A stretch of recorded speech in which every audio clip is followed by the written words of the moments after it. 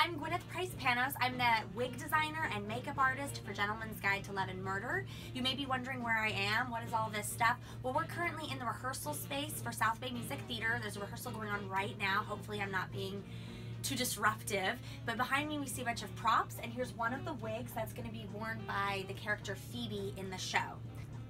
In the original Broadway production of Gentleman's Guide to Love and Murder, they had it take place in the Victorian era. We're not doing that. We're having it take place in the Edwardian era, which is the early 1900s. And the main difference with hair was it was a lot bigger, a lot poofier, less smooth. And some of the styles that are popular for that time are the Gibson girl, for example, if you've heard of that. And it's all about volume. And even when people didn't have a lot of hair, they would actually take fake hair and they'd wrap it up and they'd stuff their hair with it to make their hair look even fuller. So we're gonna do that. We're going for big hair.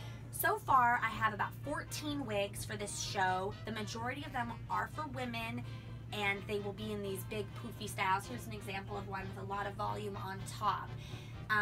But we actually have a few other wigs for different time periods, because there is a scene, I don't want to give away too many details, but there is a scene where there's portraits on the wall of people in a variety of time periods. I try to find historically accurate images, but then after I do that, I like to look at what other movies and plays from that time period have used. And I use Pinterest a lot, and I make boards of inspiration that excites me. So the majority of the wigs I have are female wigs for the female principals and players, which are the ensemble, that take place in the Edwardian era. We do have some surprise wigs from some other time periods, including like the 1600s and the 1700s and whatnot, but you'll find out about those when you come see the show.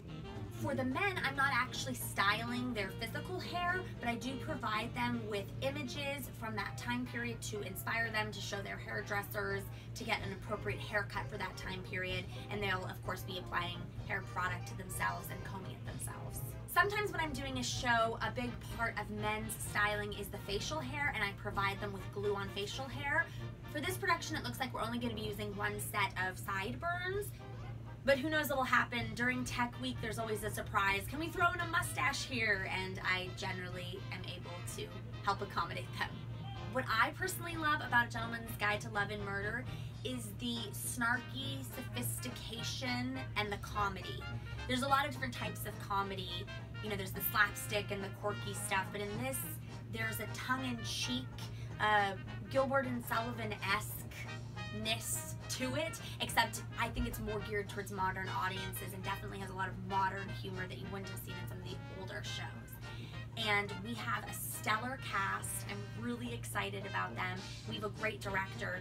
I really love working with Walter because I feel like he's one of those people who he likes to accumulate creative people, and he likes to see what they have to offer, but he also has a vision, and he's a perfectionist. And I really respect and appreciate directors who don't settle for less than they should, and they always want it to be the best production can possibly be. And even the day before the show opens, you're still getting notes on ways to make things better, and it makes for a great show. So I'm really excited about this one. Besides the cast and the crew and the tech aspects, the script itself is hilarious and the music is great. And I think all audiences would enjoy it. It's fun, dark humor. Who doesn't like that, right?